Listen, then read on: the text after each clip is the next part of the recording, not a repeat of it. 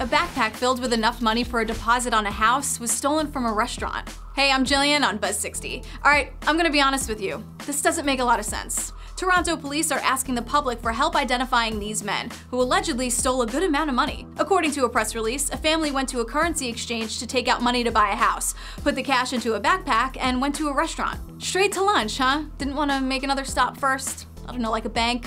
While the family was waiting online to order food, police say the backpack was set down on a table, and that's when one of these men supposedly went over and swiped it and then walked out of the restaurant. Okay, a few things. First, the press release doesn't say if it was the family who filed the report. It doesn't say who filed it at all. Secondly, the details are vague. How much money was it? Was it a deposit or a down payment? And third, doesn't this kind of, maybe, possibly sound like some kind of a handoff that just happened to be caught on camera?